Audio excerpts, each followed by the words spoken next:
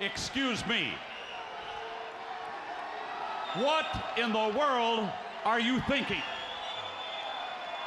Mean Gene, the first thing you need to do is to tell these people to shut up if you want to hear what I gotta say. What up, y'all? It's KMV, the Sexy Ninja, and the place to be for a Paper Saber universe, and this is the New World Podcast, brother. We're talking about Dynamite, June 26, 2024. Tony, Taz, Excalibur on commentary. We're in Buffalo, New York. It's the go-home Dynamite for Forbidden Door. And we started off with MJF. I was like, oh my goodness, before he even could speak, here comes Daniel Garcia. I was like, oh, Buffalo native coming here and interrupting MJF, and they don't even go back and forth. Daniel Garcia just gives MJF a bunch of flowers. It says, I won't speak bad about him because he's a workhorse and blah, blah, blah, longest champ, all this and that. And MJF's like, oh, he said so many nice things about me. And he's like, I ain't going to talk shit about Buffalo, and Daniel Garcia's mama's on the side.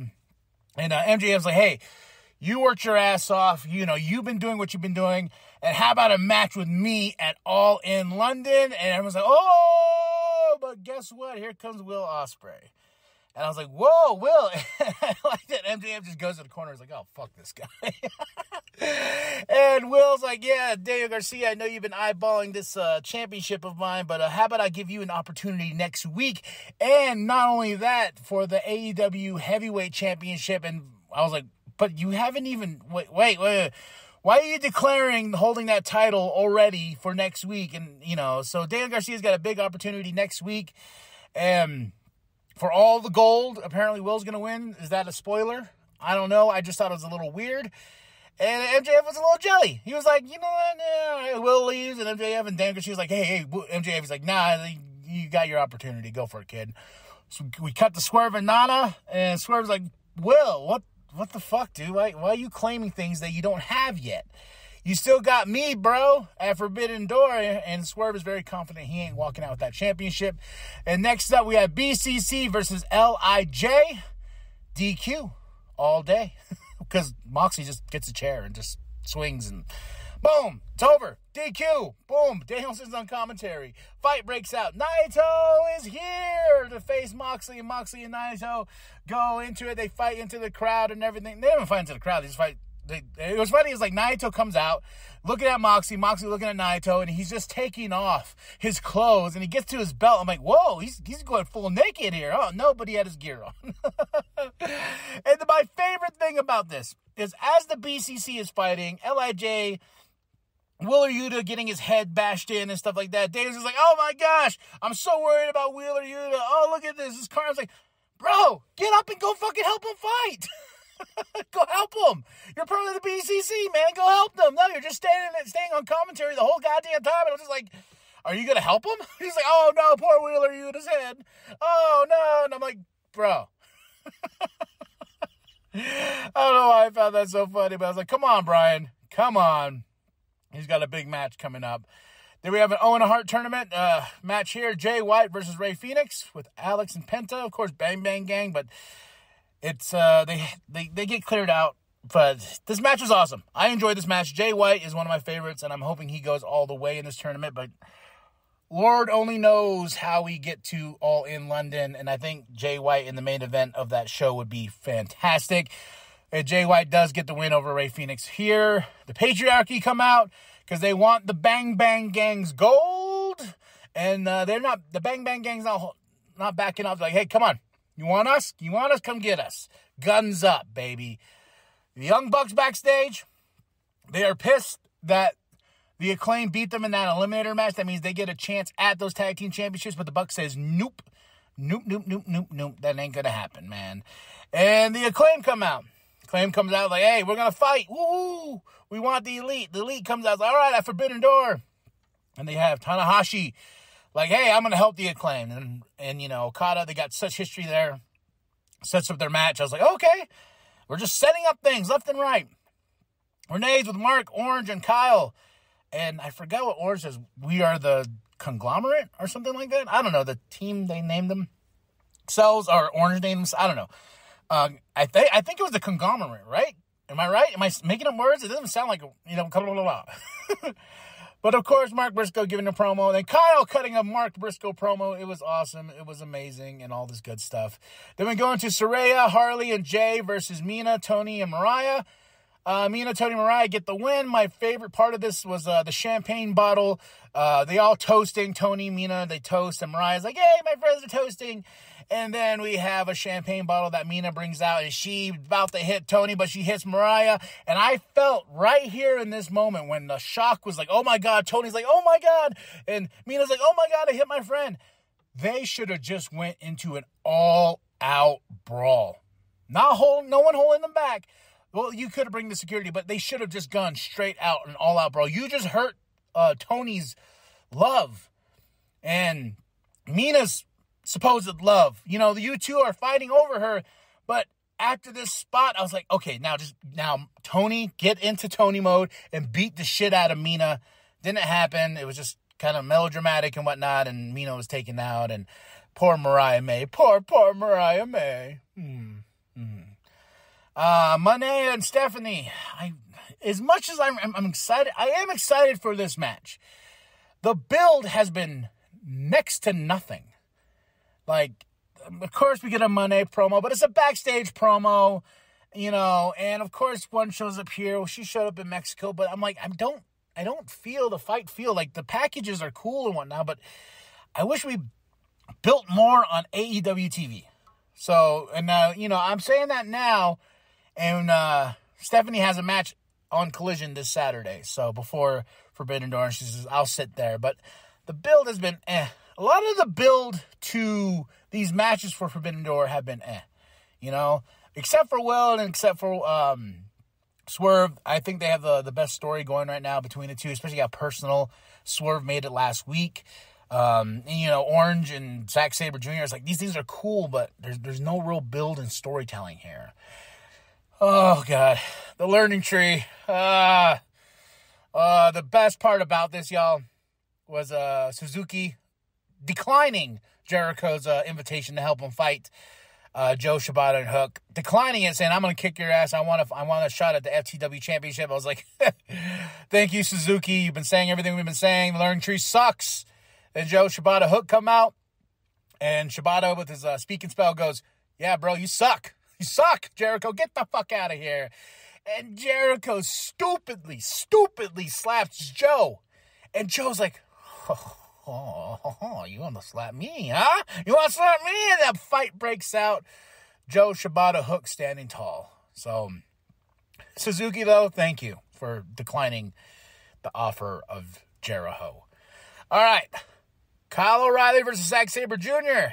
I was like, oh, these two are going to be technical. And then on the outside, we have Orange on commentary. We have Undisputed Kingdom. We got Gabe Kidd with the Undisputed Kingdom. And, yeah, this match was really fun. Very technical. It was my second favorite match of the night.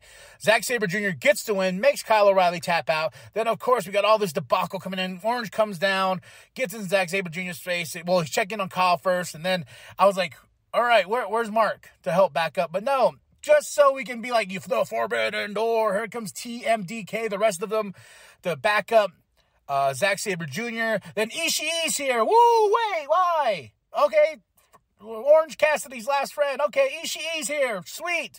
You know, so it felt sloppy. Just felt a little too sloppy. And then, of course, like I said, Gabe Kidd representing New Japan as well. But in Undisputed Kingdom, was just a lot going on in that ring. Then Ishii just was like, oh, okay, woo! Yeah, stay in my orange. Main event time, Gates of Agony versus Will and Swerve. Match was okay for what it was, but Will and Swerve got the win. My favorite thing of this, just to end the show, is the fact that Will once again takes that title from Swerve, and Swerve lays his ass out. He ain't playing no more. He goes, look here, bitch. That's the last time you're going to take my title. And you automatically, to start the show, already giving title shots away for a title you don't have. Your eye is not on the ball. Swerve took him out, and that's the way we end the show. And I was like, damn, It was the right thing. Next week, we got Beach Break. It's Shark Week. And they're going to be in Chicago. This Sunday's Forbidden Door. All in London is 25th of August. And we have Blood and Guts July 24th. So much going on. And now we're going to get into the picks and predictions. Forbidden Door 2024. Long Island, New York. These are not really in any order. So let's just get right into it, though. You know, we got the trios match that I think might happen. Luring Tree versus Hook and Shibata. I put a question mark by it, but I'm going for Hook Shibata. Like, that's my pick there. I'm done with this Jericho shit. Done with it. Then we go into Owen Hart Cup Tournament, round 1. Brian versus Shingo. I think Brian's going to get the win, but this is going to be hard-hitting, chopping, and that's what, you know, I remember watching this pay-per-view last year with my wife. My wife's like, this is a very different style of wrestling. I'm like, yeah, lots of chopping, lots of slapping. That's the hard, strong style of Japan, and that's what we're going to see here. A lot of hard-hitting. MJF versus Hechicero. MJF is going to get the win. And Zack Saber Jr. versus Orange Cassidy. Orange Cassidy's going to get the win. I don't see Zack winning this match, but we're going to get I think TMDK is going to be there. Ichi now is going to be on ringside, so a lot going on. TBS and New Japan Strong Championships are on the line. Mercedes Moné versus Stephanie Vaquer. I'm going with Mercedes Moné, you know, and I got to say, everyone's saying, oh, Becky Lynch is going to come to AEW. No, I don't think that's going to happen. But I could be wrong. That she could show up at the end of this being like, oh my God, Rebecca's here. You know, but we'll see. Mercedes Money's walking out both those championships. IWGP World Heavyweight Championship. Jon Moxley versus Naito. Jon Moxley is going to retain that championship. I don't see him losing it. Representing New Japan Pro Wrestling as Jon Moxley does, and it's going to get bloody. There's going to be blood. I'm predicting it. AEW Women's World Championship, Toni Storm versus Mina. Toni Storm's going to retain. Mariah's going to turn. It's all going to happen. Even though she was busted with that champagne bottle by Mina, Mariah's going to turn on Toni, and that's going to be sad for me. I'm like, oh, I love these two, but Mariah will show her true colors and be like, I don't want to be a Toni Storm ripoff. I came here because I love Toni Storm, but you made me your sidekick. You made me this. You put me, you know, in your gear. Done with it. I'm going to be with Mina, and we're going to take over the women's division, and I'm going to come for that championship. So I was like, oh, I just got that feeling. I'm hooked on a feeling that Toni Storm will be beat up by Mariah May at the Forbidden Door. And then Mariah and Mina will ride away and say goodbye to Toni. Yeah. AEW TNT ladder match. Takeshita, Mark, Jack Perry, Dante, Leo, and I don't know who the next person's going to be in this match, but overall, I think Jack Perry is going to get the win. I got a feeling Jack Perry will get the win, and the Elite will be even more elite with more gold. It's just the inevitable. I don't see Mark winning. Maybe Takeshita, maybe. Dante, no. Leo, no. And whoever's going to be the sixth member of this ladder match, we'll see. But I think Jack Perry's going to get it. I think Jack Perry's going to get this title. All right, now the AEW World Championship, Swerve versus Will Ospreay. This was really hard to pick, but I'm picking Will. Will's gonna beat Swerve. I got this feeling that Will's gonna be a double champion in AEW, and it's been a fast rise for him to get there. But damn it, he got there. Yeah. But then we have another match that was added: the Acclaim and Hiroshi versus the Elite. The Acclaim and Hiroshi for the win. So it was just like, yeah, this is a match. So a lot going on. We still got 0 Hour there. They got 2, so I think 10 matches altogether for Forbidden Door. Let's fucking go! All right, y'all. Tell me what you thought of my picks and predictions. Really, with Forbidden Door, you know, in these picks and predictions, if you're new, I'm sorry, I should have started off with this, is that I make a pick and then I predict where they're going to go story-wise. a lot of these matches, especially like MJF versus Hechicero, I don't see that going anywhere. Like, a lot of these matches are kind of just dead end. Like Bryan Danielson versus Shingo, yeah, it's going to be awesome, but just a dead end. Just here we go. Boom, doors close again. Zack Sabre Jr. versus Orange, boom, doors closed again. You know, so really nothing's going to be moving forward. Will we get a surprise? Maybe. You know, Dijak I believe his contract ended with WWE. I know Becky Lynch's contract's ending. Oh, and congratulations to Rhea Ripley and Buddy Matthews. They're married. Oh, hugs and kisses. So there's Forbidden Door. And for AEW Dynamite, I give it a solid 3 out of 5.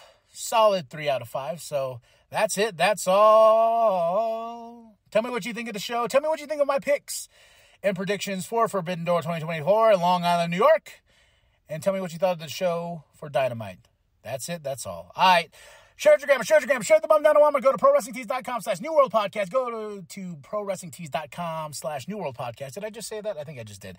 So nice it's twice. Get yourself that nWp logo created by Penta X. And remember that the New World Podcast is for life, brother. Daniel Garcia versus Maxwell Jacob Friedman, MJF.